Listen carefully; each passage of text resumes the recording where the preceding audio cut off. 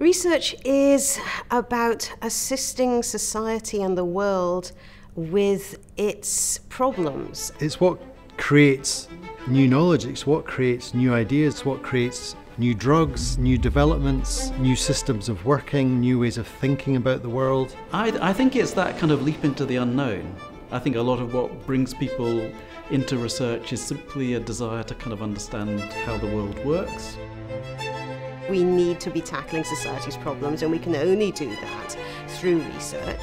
Complicated questions require a diverse team, different skill sets, different knowledge, different experiences. Through multi or interdisciplinary collaboration, we get to see a wider, a more creative, more connected way of being in the world when we bring those disciplines together.